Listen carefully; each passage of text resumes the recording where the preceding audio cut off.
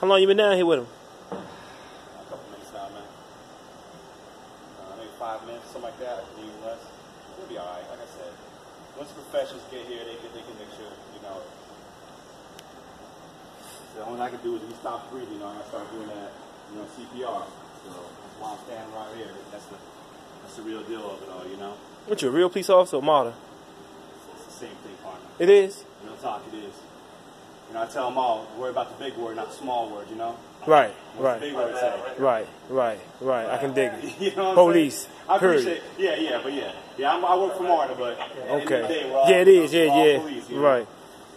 Yeah, good. Now you see too many security guards doing something like that. I'm hip. Too many people, period. Right.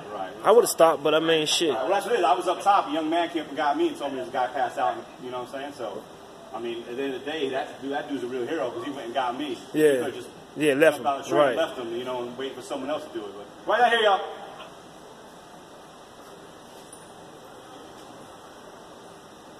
North Avenue, downtown Atlanta. That's it, man. Labor Day weekend, man. He partying too hard, this guy. Right. We got a life saved. Hey, what's up, man? Sorry, y'all. I'm putting y'all on YouTube. We're going to get some good... He came out of conscious. He came in conscious for a couple seconds and went back out. Right now, he's just snoring. I don't know if it's 38D or what it is. I gave him a little sternum rub. You know, he came in and out. But... Do you know him? No, sir. So, that's where we're at right now. Well, y'all, I guess Black Lives do matter.